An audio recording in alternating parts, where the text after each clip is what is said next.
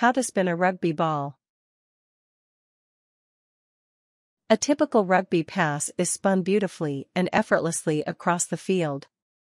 Spinning the ball doesn't come naturally, but it is an important skill for accuracy, distance, and consistency on your passes. Once you can comfortably throw the ball to a teammate on the move, you should work on a great spin pass. Note, this article is for right-handed players. For left-handed passes, simply flip the instructions. Method 1. Passing with spiral, long passes. 1. Use long, accurate spirals for big passes. A clean spiral is essential, especially for the scrum and fly halves. A spiral is the classic, across-the-body throw, where a player uses their arms and a quick snap of the wrist to quickly launch the ball as far as possible. Accuracy is always more important than spin. You should focus on hitting your target before getting the spin right. If you're doubtful about your ability to pull off a long throw, take the ball into a tackle. You'll maintain possession of the ball, which is far more valuable than risking a difficult pass. 2. Place your right hand on the back of the ball. The ball is horizontal in front of you, and your right hand is near the end of the ball. The arc between your thumb and first finger should point at your desired target. The most common pass is a standard throw with your right hand, across the body to your left, and behind you. Remember, a rugby pass can never be thrown forward, so don't practice throwing ahead of you. Place your right hand on the top of the ball, then slide it towards the point until just the edge of your palm is touching the end of the ball. If you have big hands, move them slightly towards the front of the ball, fingers curled around the sides. You should be able to hold on to the ball with just your right hand, so adjust your hands until this is possible. 3. Place your left hand underneath the ball at the other end. The left hand is a guiding hand, meaning it doesn't have to grip tightly. Simply place it underneath the ball, palm up, so that your thumb is near the left-most point, nose, of the ball. 4. Pull the ball back to your right hip. While you use your right arm for most of the power on a right-handed throw, you want to get your body as involved as possible for maximum strength. Pull the ball back to your hip, leaving it roughly horizontal as you do. Try and keep the ball pointing the right way as you bring it down. You don't want to try rotating it into the right alignment as you throw it. 5. Turn your upper body to face the target.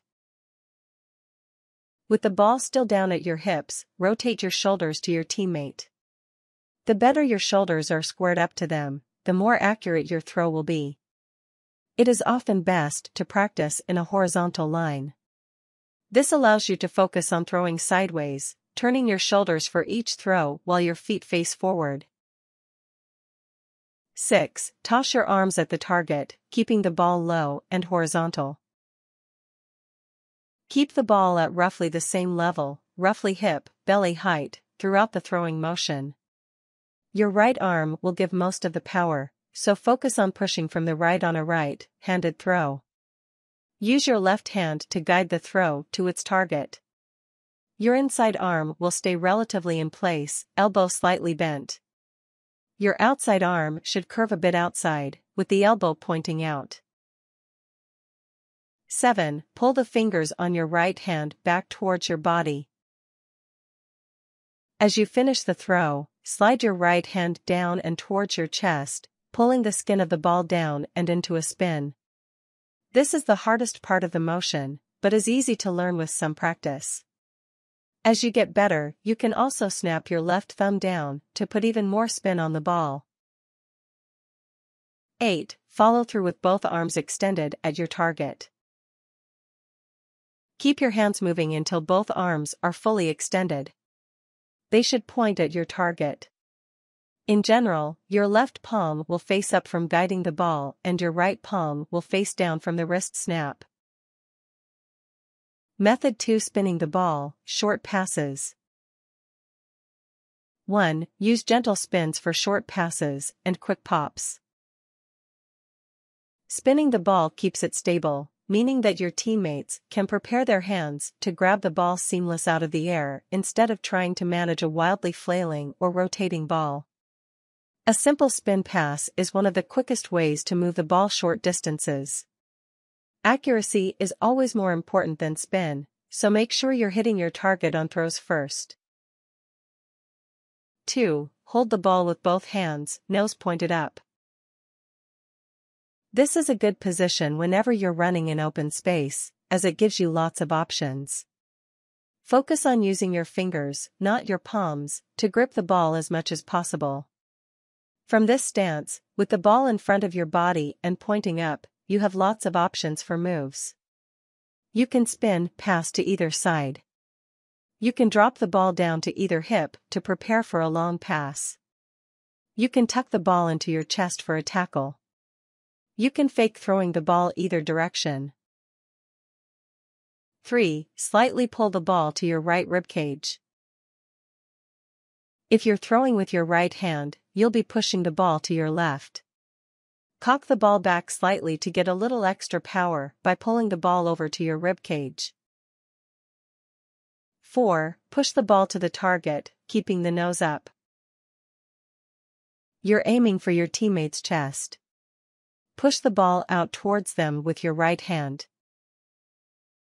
5. Snap your fingers back towards your chest as you release.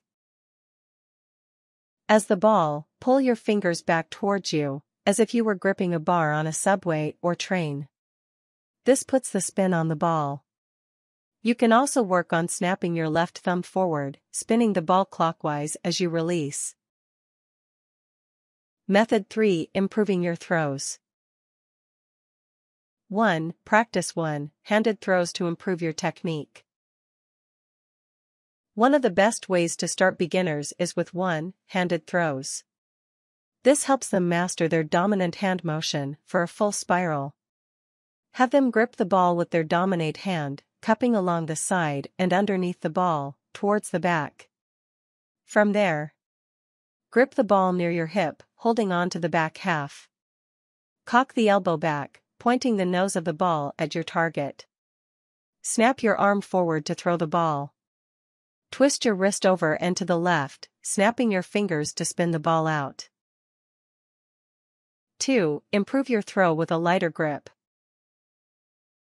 It may seem counter-intuitive, but a light grip on the ball actually leads to greater power and accuracy. Once you're comfortable with the motion, work on holding the ball only with your fingertips, allowing you to pull on them to get perfect spin. 3. Try some throwing drills to improve your play. The best way to improve your throw is to practice. While you should always throw back and forth during practice, there are some focused drills that can make you a better thrower over time. Quick hands, from a straight horizontal line with 3-5 players, 3-5 meters apart. Keeping your feet in place, work on throwing the ball down and back across the line as quickly as possible. As you get better, increase the distance. Mini lines, get 3 players and jog down the field with a ball in a line. As soon as you pass it, drop back so that you are behind the player with the ball and they can legally pass it. As soon as you get the ball, sprint ahead 2-3 steps to put your other players in legal throwing position.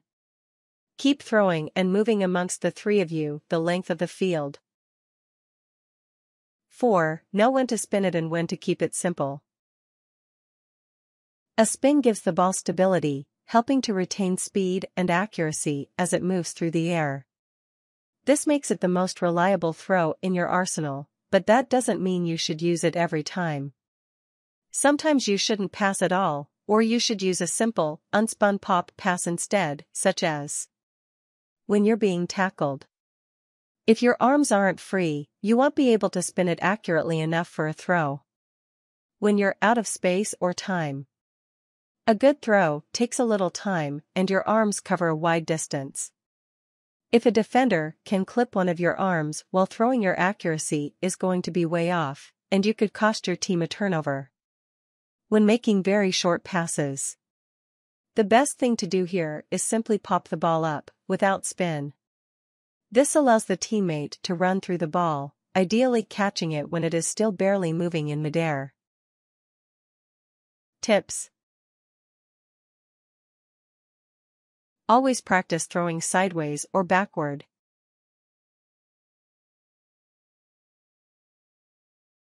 Warnings: